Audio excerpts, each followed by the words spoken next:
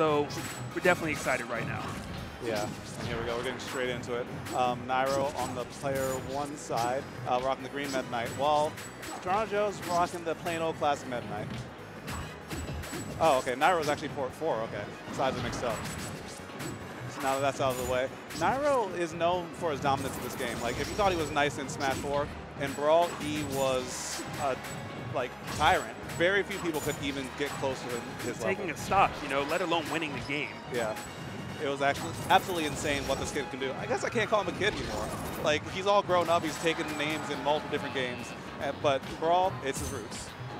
And right now, he's, you know, actually very even, 92% each, which most people would not expect. Who knows, maybe Toronto Joe has been grinding it out a bit more. But obviously, Nairo's still very comfortable right now, even though he is in a slight deficit. Now, for those of like you uninitiated in Brawl, it's a very different game than, you know, Smash 4. For first off, especially this Ditto right here, you're going to see that tornado a lot. It's very hard to hit Meta Knight out of the tornado once he starts.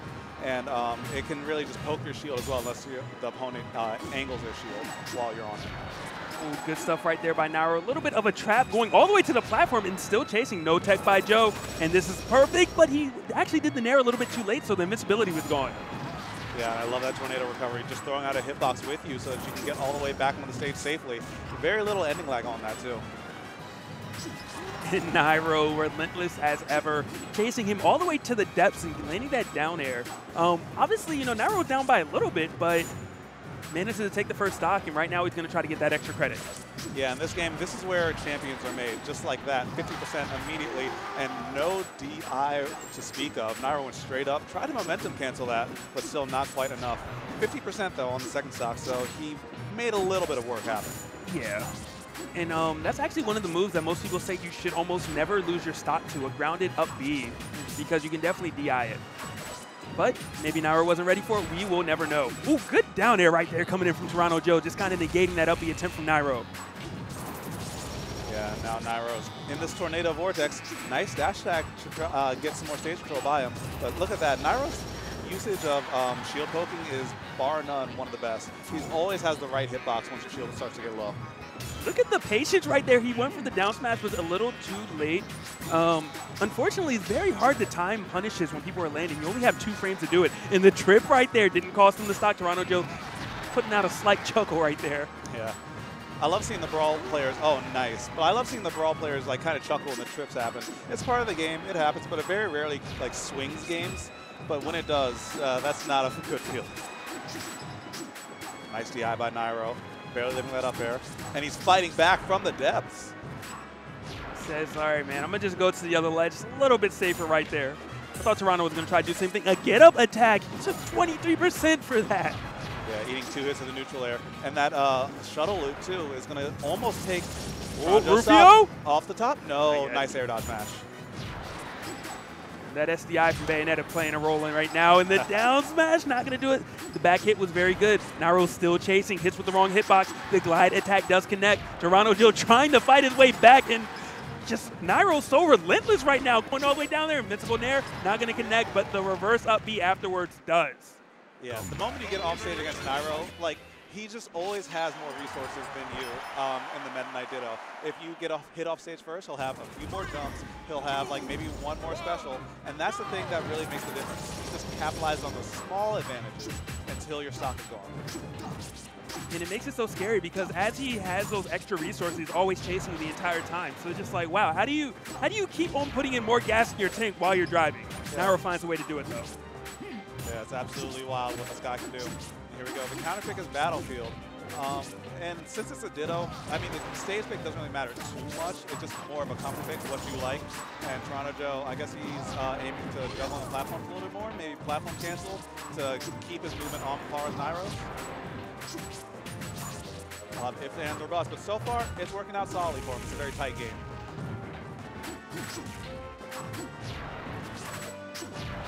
Cancel right there from Nairo. Still showing off the tech. It looks kind of like Toronto Joe, by all means, can take this game, but he's doing it just more of the winning exchanges way. He's not really using the tech that Meta Knight fully has at his disposal. Yeah, it's more just like solid neutral win. But look at that. Nairo's so smart. He turned around first because the back hit is stronger than the front hit. So he just guaranteed himself a kill. Slide his way back all the way above, just knowing exactly what Toronto Joe wanted to do. Toronto setting up for edge guard, gets down there, gets the footstool, refreshes the invincibility. Oh, but he lost the stock? Yes, he unfortunately timed that Nair a hair too late, and he traded with Nairo and got stage spiked. Yeah, and that was a hard stage spike too. I doubt he expected to have to attack at that low of a percent. Nairo almost giving the courtesy stock, but he jets right back up to the ledge. Percents are even, but like Nairo snuck a stock in there, so now this will be very hard for Toronto Joe to bring it back. Yeah. And Nairo just so tricky, you know, he started off so slow, but he's just speeding up more and more, playing better and better, gets that forward air and takes that stock with a 2 stock over Toronto Joe for game number 2. Yeah. Okay, I know this game has a reputation as being a very defensive game, but at the highest level, stuff like this happens. Stock fly, these guys are going in. And it really looks like an entirely different game from just what people expect to see out of Brawl. And I love it. Watching Nairo play, this guy goes in.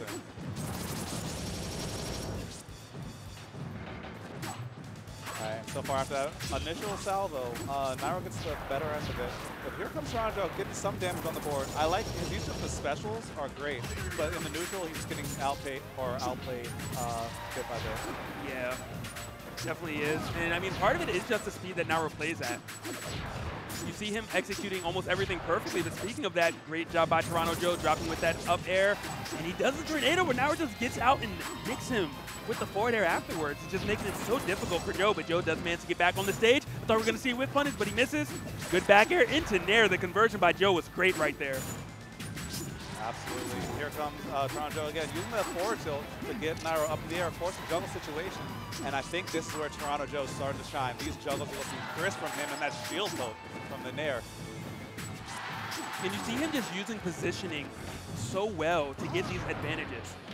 Even if he goes for a first option, his second option is immediately cover the ground above him because he knows what Nairo wants. But at the end of the day, it was not enough to get that first stock, and Nairo finds an opening. And history repeats itself, but Toronto Joe ties it up immediately after. Yeah, I'm loving Toronto Joe's edge guard right now. Power tilt into Nair, good stuff.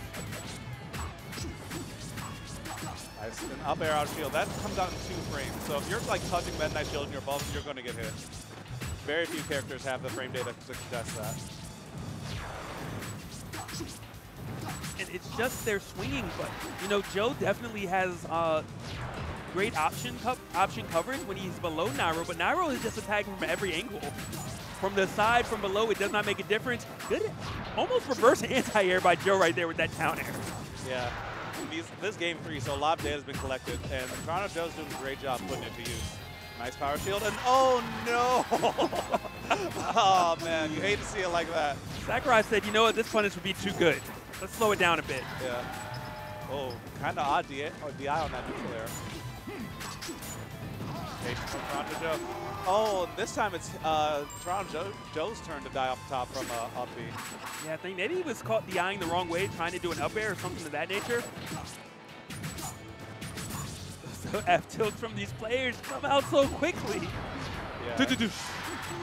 Nice, and yeah, Meta Knight's glide attack is actually a very strong build move. Just in case you thought this character, like, you know, needed something else to kill with. He can kill you from his up B, his glide attack, his down smash, his up smash. You know what, just pick your poison. He has a lot. Up tilt doesn't kill, but it definitely hurts. Yeah. And Joe definitely still in this, but, you know, he needs to win this game, or unfortunately for him, he gets to visit the losing bracket. Yeah, and we're going all the way to top 6 today, so we only have a few more to bring you today. And actually, I think if Toronto Joe win or loses this, then he has to wait till tomorrow to play more. Yes. Yeah. Oh, the grab after the glide attack, a little tricky right there. Nairo playing very dangerously. And very smart by Nairo to use the invincibility of the grounded shuttle loop to get himself out of dodge there. Toronto has to grab the ledge, but it is Meta Knight. What do you have? Just re-grab the ledge, and he gets up in Nairo's face. He only gets a grab for it, though. That could have been way worse for him. Up tilt not killing yet. Nairo still chasing him out there. You see him keeping that positioning and always being an oh! Yeah, such a quick ledge grab from Nairo. Like, there's no way that after all of that, you would expect it to end with an edge hog on a Yeah. character with 5 jumps, an up B, a side B, a character who can get back from the brink of almost anything. Yeah. But, I mean, Nairo had the hard read on that, and that was just brilliantly executed by him. So well done. And a lot of people forget, because they see Nairo in Smash 4 currently, that, you know, edge guarding was an option in Brawl. Yeah. Nairo fully aware of the mechanics of the game and using them to the fullest, and just phenomenal performance right there. Yeah, but Toronto Joe looking like no slouch. He actually did a great job, especially in the games 2 and 3. Yeah. Keeping on pace with Nairo for the first 2 stocks or so. And let's not forget, he got stage spike game number 2, and it still was relatively close. Yeah, he did very well there. So he is guaranteed top 5. That's the good news for him. The bad news, he does have to, you know, cool off a little bit. Doesn't get to play again until tomorrow, where I believe Tantalus and Resliv will bring in everything home for you guys. Yes, and there's a foreign language stream as well. So for those of you who don't speak English, you might not understand me, but we got you tomorrow. Hola, ¿cómo estás? Ni hao ma? Oi tudo bom? Bonjour, comment allez-vous? That's all I got for you. You got like 5 more languages than me there. Actually, I only know how to Greek. But it's fake it till you make it. There you go. That's the spirit. That's the spirit. All right, but welcome back, everyone. Super Smash Con 2018, and we're bringing you Super Smash Bros. Brawl. And, you know, in this community, this game doesn't get the love that it deserves, I feel. Yeah. It really started the fire for so many of us in the Smash 4 scene, and even beyond that. Like, these players you might recognize in Smash 4, like Nairo, Seagull Joe, started in Brawl. Brawl, Breach champions. That's what I say.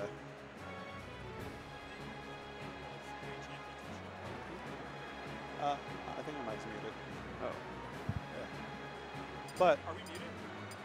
okay, so here we have Zan from SoCal taking that long slide all the way out here against our resident Wolf, Sonic, Diddy, whatever game it is, he has a character in it. Seagull Joe. Dude's a fiend. And Seagull Joe, a huge fan of Wolf. He is so excited that this guy is back in Smash. In Ultimate, where he will be coming out, courtesy of Sakurai saying everyone is coming back. So we're going to see Wolf versus Wario. A little bit of an unorthodox matchup, only because Wario is not the most popular, and Wolf is obviously good. However, he's not seen that much with the likes of Meta Knight and Ice Climbers making their way around everywhere. Yeah, Wolf was one of those characters who got exploited by the top tiers to the point where people just dropped him, except Seagull Joe. He's one of the few people who's like strong enough and some might say stubborn enough to make this character pick work for him all the way through. Give him a good back air, and that's all he needs. Yeah, actually. You know, while I've been watching Joe's sets most of the day, I've been like trying to guess over under 50 back airs. He's been over for like at least more than half of them. Back air is his poison. He's already done about 4. Yeah. I'll now make it 5. But 79 to 51, good up air coming in from Zen right there to alleviate a bit of that pressure off of the ledge. And Seagull just now kind of saying, hey, I have a lead, come to me, I'll shoot a couple lasers, but Zen quickly found an answer to it. And something that I do want to talk about a little bit is, like you said, Wario's not a very popular character. And there's a reason for that. He gets exploited by this game's mechanics harder than almost any other character, unfortunately. So most characters in this game, if you grab Wario, and especially a dash grab, and you just, you know, don't even pummel, just release, he usually can get like forward smash, up smash by almost everyone here. But Zan's like, you know what? If you don't grab me, I don't have to worry about that. And look at that movement. Look at the dribbling from Zan. He's making the items work for him. He is quick 11%. I didn't even know you could have 2 tiles on 3. 3. Yeah, he has 3 out there. All right, man. A little bit of glide toss right there. Gets a bit of pressure, and he's just keeping it so difficult. But a back air at 157%. Wario was not supposed to lose the stock at that percentage. Oh, no. Yeah, I mean, I think he was feeling himself a little bit too hard there. He was going for the item, maybe trying to run back a little bit, something cheeky. But that bad DI is going to catch him slipping, and now we have a relatively even game. Seagull Joe's only like maybe 2 hits behind. There's one. There's a trip. Oh, actually not getting the hit that he needs. And we see Waft on deck right now. A little bit scary position for Seagull to be in. Obviously, he is not stopping by any means. I saw that setup earlier as well. Back air, punish the air dodge with the down smash. Yeah, after the second back air, you really start to panic a little bit more. And something else that might make you panic a bit is the Waft that Zen has on deck. It has super armor, and it definitely will kill with this percentage. So Seagull has to keep that in mind, but currently he's definitely not letting it affect his game plan. Yeah, and especially I feel like Zan is waiting for the 3rd stock for that. Since it just kills so early, and you're on pace to take a stock now, just, you know, do what you can. And here we go, the chain grabs. And Zan having to read on that shine, too. but he just kind of blows that farm way too early.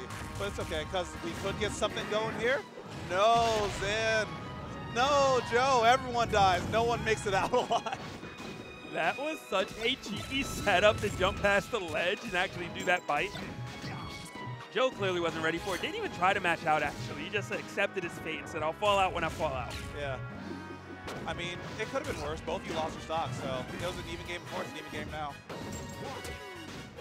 The only 2% separating these players at the moment. Joe now taking a slight lead with that back air and using that shine. You know, there is invincibility on it, and Joe is making beautiful use of it. Oh, nice. Wario has such high aerial mobility. He was able to drift through with an air dodge, just get that forward smash. Now Joe has to fight his way back down. He does just that. We got a grab release, but we don't have the second hit of the up smash. And maybe that was part of the reason Joe's been up there. He said, well, I can do grab releases up here into up smash. But, you know, it didn't pay off that much. It was only a little bit of damage at the end of the day. Those back airs, though, definitely paying off, giving Joe the lead, up by 11% right now, but Zan quickly turns the tides, throws that bike in the air. We're going to see a little bit of dribbling again when that disappears. Oh, but Joe gets it in this time. Yeah, just drifts over to Seagull Joe's court, and now he goes right back, Zan gets it, and that might be the thing that wins Zan the game. Look at that. He is dribbling all over, and he gets stage control by punishing the laser. And he could still bite. So even if Joe starts trying to shield, bite is still an option that Zan has. Well, that pressure was great. Excellent defense from both players right there. Zan, though, I think he's a little bit closer to finishing out the stock and taking this game. This is a best of 5 set, but like I'm sure no one wants to drop that game one. He should have a waft. Yeah, he'll have a waft any second now. Obviously, it's not showing, but after 50 seconds is actually when it's at its strongest point. A lot of people are unaware that just because there's no visual cue, waft is still on deck and it's still a potent option. Oh, Zan poking a little bit above the ledge, getting some room to get back up there. Now here's the 11th hour. Who will get the final hit? Wow, and that Dacus, and he drifts straight through him. Maybe SDI, maybe just, you know, poor linkage, but still, Joe on notice. Forward air, good DI by Zan, staying alive. Air done through yet again, but the force match doesn't find its mark. It does have some armor to it. And Joe retreating back to his game plan. Back air, back air, back air. Tagged Zan with one, and now Zan has to make it through. And when you have more percent on you, it's hard to get off the ledge.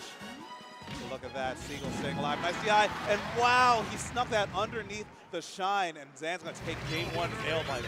I wonder if Joe is trying to be next level and actually shine and use that one frame of invincibility to actually evade it. Yeah. But at the end of the day, Joe kind of switched up his style and said, now that you're at kill range, I'm going to keep trying to hit you with forward air. Zan patiently waited, figured out the pattern, and then just went in. And that's how he managed to take the game. Yeah. So these guys are running straight back. And I agree with it. It was so even before that, you know, either or. Just keep it on the stage you're familiar with. And Joe having a much better start right now. 59% unanswered. Zan's definitely going to have to dig deep to find an opening because Joe clearly made some adjustments and is paying off currently. Yeah. I feel like whenever you play Joe, sometimes you flick that switch that just makes him say, I'm not going to approach you anymore. Like, you can tell in his plays, like, you have to come to me, you have to play my game. And my game is a lot harder than the one that you just played. Smart. Yeah. So actually, the first time Zan did that, obviously it paid off. The second time, Joe thought he was going to do it and went for a down smash, but Zan didn't do it, so nothing came out. But Joe, clearly aware of the habit, said, hey, this time you're going to do it, and I'm going to take stock number one. And he was sub 30% when he did it, too. Yeah, this first stock is looking absolutely fresh from Seagull Joe right now. He's shooting less lasers. I'm not sure how I feel about that, but look at this. He's getting all of these looks a little melee like that. Yeah, I like that. Shimmy on him just a little bit. Maybe a sign of panic, though, from Joe, and here we go. We got a chain grab going. Zan's so good at calling out when he's going to shine out. That's interesting. Get off of your bike. Fight me. Yeah. Excuse me, sir. Walking only. Thank you. Good power shield into that grab. Zan's going to get that damage again. Forward smash to it. I guess we're just out of here. I guess he believes in his tech skill. He's not going to mess up. I'm going to keep it going. Welcome to being a space animal. Another one. Oh, did he mix his DI on that? Nah. Okay, Seagull still staying alive and actually finding a back air after that long chain grab. I feel like we should start doing a little bit of the Yipes commentary. Yeah. Shout to Yipes. A legend. Alright, Zan trapped down on that ledge. Chilling finally finds his way back. Joe still chasing. Gets hit with the up air and loses that stock. And right now, Zan trying to dribble, manages to get one of them, and still has that waft on deck. Chunks of that. I mean, one is really all you need. Granted, you're playing as a character with a reflector, but you can still make these strings work if you can get through these lasers. And Zan, unfortunately, could not. Last stock for him. Ooh, that is meaty F-tilt right there coming in from Joe. And Joe up an entire stock. Even though it feels like this match is close, Joe has a commanding lead at the moment. All right, here we go. Wario has to make it back. Nice air dodge. I love Zan's air dodges at the ledge. They're so smart. But his wobs, 0 for 2. Actually, he's 1 for 3 on this. Yes. 1 for 3. So he misses that one. And that one might be a bit more crucial since that might have killed Joe if the DI was slipping.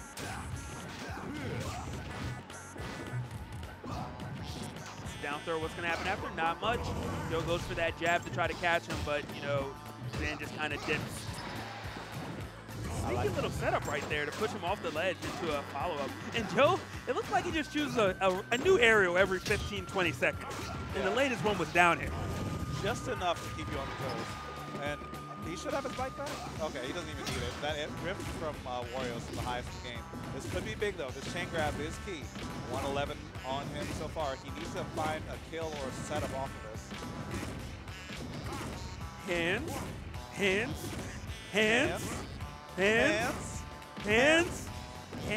Does it stop? I think it has to stop at like 300. My man can't get away. Alright. It's kind of like the clingy girlfriend. Will you leave everyone, me alone? Nah, I'm still here. Come back to me. Everyone's a text. Where are you? How's it going? What's up? Are you here yet? Oh, he finally gives him a break. Alright, and then trying to break that bike so he can get a wheel. But Seagull Joe gets one too, but not finding anything off that, chucking it off stage. Very patient from Zan. I like what I'm seeing from him. Just throws it down, trying to maybe catch Seagull Joe overcommitting on something, but Joe's not taking the big. He has a stock and some change to make up, so why would he ever press forward? Weakest part of that down smash connected right there, fortunately for Zan. And that pressure from Zan is just so nice. Are we going to see a good edge guard? Whoa, we do, and he managed to get it, but he's at 131%. I wonder if it's too little, too late. Yeah, Wolf's up B actually has like almost no drift to it after you finish. It's kind of depressing how little you go. Speaking of kind of depressing, that DI, he went straight off the side. I think he was trying to drop beneath the platform, was holding down. And yeah, that was a straight line to the blast zone. It's 3, 2, 1, go! Here we go, getting to this next game. It's 1-1. So 1-1 right now. Joe easing himself back up after that unfortunate womp setup at the end of game 1. So now going back to Smashville, these guys are trying to slow it down. I think Zan is respecting Joe a lot more. Meanwhile, Joe, I think he's just playing his game. I don't think he respects anyone. Yeah. He's just doing his thing as usual, getting those back airs, great nairs. What's the setup? Ooh, the air dodge this time around does manage to get back and a little bit of dribbling, but he manages to miss, and then that forward smash does as well. Oh, there you go. That shine has some invincibility on it, so if your strings aren't airtight, Wolf is liable to get out of that.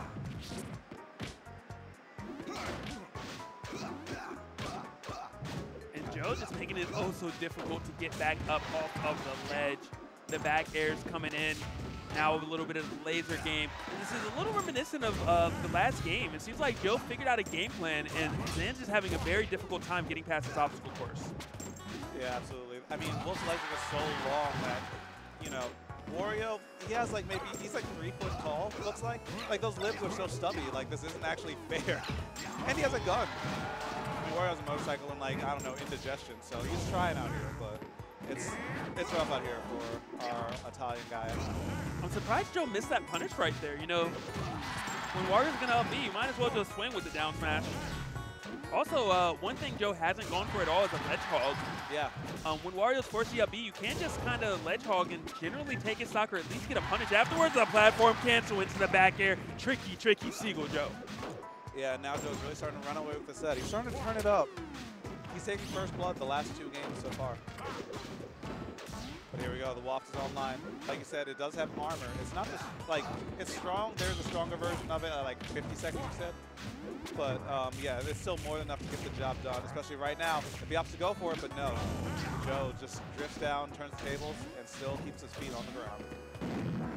And he just casually walks away. And Zan is just, he's so sure that Joe's going to move forward. He whiffs the Waft, and I'm sure Seagull feels like he's in a much better position now because of it. Yeah. I want to be as confident in myself as Zan is in his Wafts one day. Look, man, one day at a time. Yeah. One day at a time. I like that. All right, but so far, Zan, like you said, just having a hard time keeping pace. Joe's, after the first stock, which he plays like a more aggressive tempo, now he's starting to slow it down, put that slow burn on, and make sure that Zan is completely finished before he takes him out the oven. A little bit of patience being displayed by both players, and Zan swung first, and actually he's the one that got hit for it. Forward smash, you know, Zan trying to end this stock. Seagull Joe just being oh so evasive at any given time.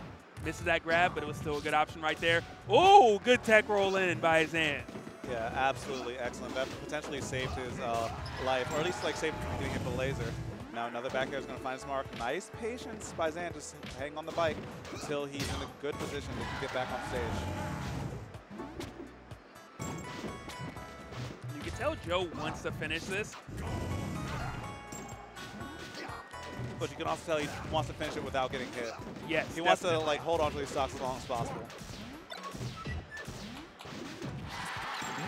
That is it. Run up forward air, and right now 3 stocks to 1. Zan has his work cut out for him. Does he manage it? He does at least get a stock off. It's still at a deficit, but you know, not having your opponent 3 stock, being 3 stock in this game is just so devastating for your momentum. That is one of the things you want to avoid at all costs. Yeah, momentum, mentally also, like you just really don't want to get 3 stocked at all. You also don't want to get back here 3 times in a row. God dang it, Seagull Joe. I mean, it's Joe. You expect it after a certain point. Seagull Joe is synonymous with back airs in the NBVA region. Doesn't even matter what game it is. If there's a backwards-facing aerial, Seagull Joe will find it and abuse it. Gets a jab. Good SDI right there by Zan, though, getting through. And Zan at 108%. Still not going to lose his stock for another 20 to 30, barring something extreme. But he needs to make something happen oh so quickly. And also, he needs to break that bike, because if he gets sent off stage very far, he won't have that recovery option. He'll have to burn his part, which I don't think he wants to do right now. Yeah, break that bike, get a new one. There you go. Joe's going to assist him in the process. Yeah. I don't think Joe wanted to have that there either. I think we're going to see a glide toss attempt. Oh, no, he tries to throw it, and Joe is having none of it. Going to throw it down. Here's another obstacle, but Zan says, thank you very much. I wanted this anyway. Yeah, he gets the tire, and he gets off the ledge, too. Zan playing on borrowed time, though, 141%. Look at the redness of those numbers. It's only getting deeper. Yeah. And Joe's still very healthy at a 47. You know, Zan has to make this comeback and then has to do it again. Yeah, you really have to dig deep for this. And also, you can't afford to be eating those lasers. That's just money on the table that you can't afford to be leaving. And I think it's only a matter of time before Joe runs up and... Back airs? That's the option I was going to say, of course. Yeah, it's only a matter of time before Joe back airs. He's going to move it up 2-1, and Zan going to the Tomb Link, going to try something a little different. Currently, that Wario has not been paying off for him. Yeah, but we see Joe smiling. I remember him talking about this matchup. He thinks this matchup is pretty free for Wolf. As to the logistics, why, I couldn't really tell you, but if I had to guess, I mean, Wolf does have his reflector. And also, like, I don't know, Wolf's back air is pretty much a sword in and of itself, and Toon Link is a stubby small child who just left the island, so. It also looks like this laser is playing a major role. Yeah. You know, Zan not really able to get by it, and when he finally does, Joe just pressures him, pushes him off, and then rinse and repeats. Look at that back air. And nice, again, using that invincibility. People forget about that, but if your strings aren't completely perfect, Joe, or Wolf, I say Wolf, but it's really Joe. He's like the last of Wolf. But like Wolf can really just shine out of that. A dying breed, man, a dying breed. Yeah, they're endangered. Please help save the wolves. We're trying, Sakurai's trying, man, and ultimately he said, hey, you guys get one more chance. Yeah, the wolf preservation attempt. 2018, 2019, no, 2018. Dang, that's soon, It'll man. be 18, it'll be 18. Yeah. Good power shield into that grab. Good punish afterwards. Seagull Joe completely ready for that tech. You know, and that's one of those scenarios where he could have actually did a tech roll away. It is a little bit harder, but had he done that, he would still have that stock to talk about. Yeah, but Joe had an option no matter what way you said. He just had to read it, and that time he guessed right. And Joe perfectly content with the pace of this match. Get a couple hits in, get a few combos, back up and grab, and then maybe back up and shoot his laser, and then get a grab occasionally.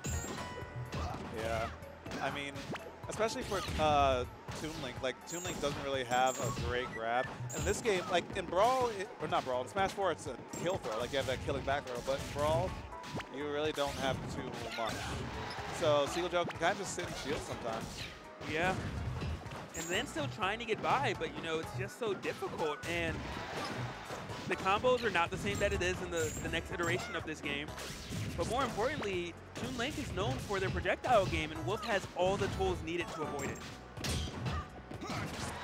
Nice down smash right there out of shield. Knowing that Zan had to land somewhere in that zone, just cover both sides.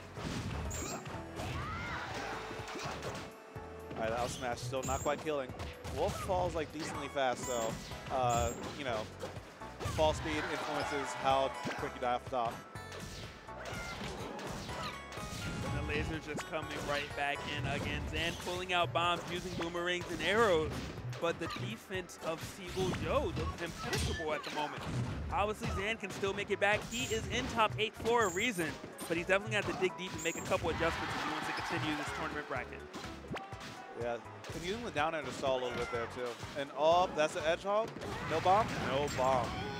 Now this is looking absolutely rough for Zan. He has 3 stocks to make up.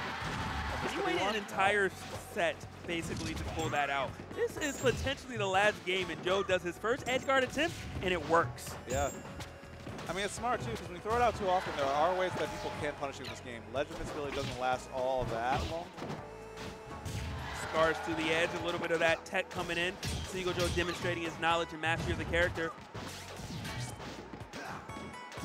Now Zan playing patient, but it might be too little too late.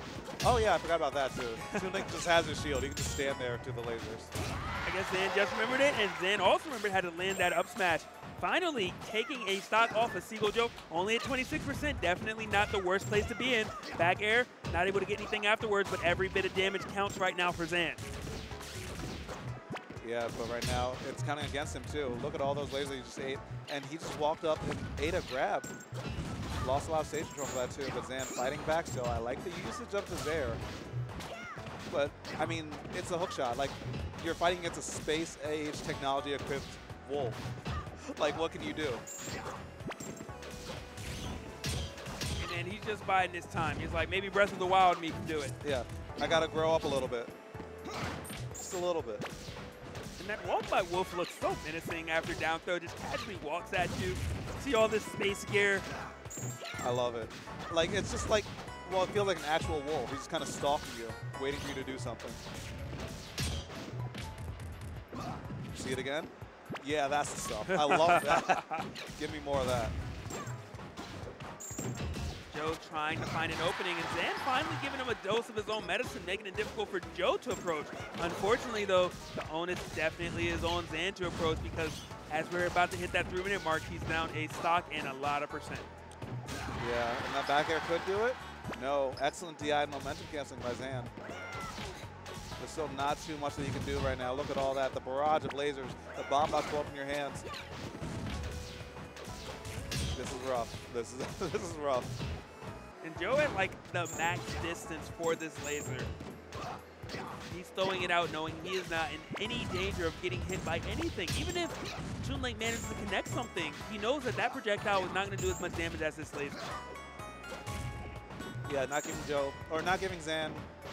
Joe's not giving Zan anything for free. There we go. English is hard. He just ran through and did that.